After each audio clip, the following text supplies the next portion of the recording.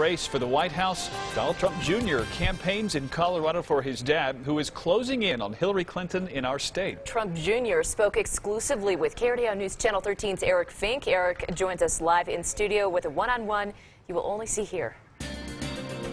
Well, Heather and Bart, Trump Jr. campaigned in Fort Collins today, and we got about 10 minutes with him this morning in Denver.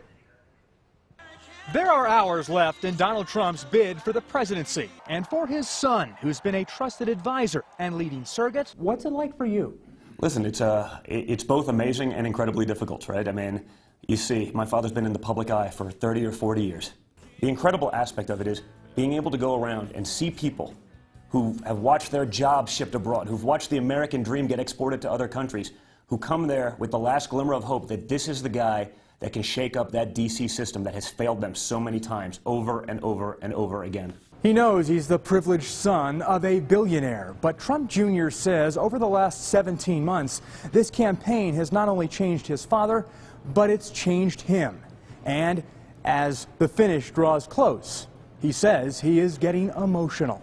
I'm not necessarily an emotional kind of guy, but you see it day in and day out, and you say, man, these people's lives are dependent on this. You know, they're looking for real change. They're looking for that hope that's been promised to them for decades by politicians that never seems to get delivered. What have you learned through this process? It's been a grueling one. What have you learned about politics? Listen, and yourself. I've learned it's a nasty business. It's a nasty business, and it's not fair. At the same time, I think the best lesson that I'll take from all of this is the positive side, actually. It's easy to be glib about life. It's easy to get, carried away with yourself. I'm guilty of it myself, certainly. It's been a humbling process.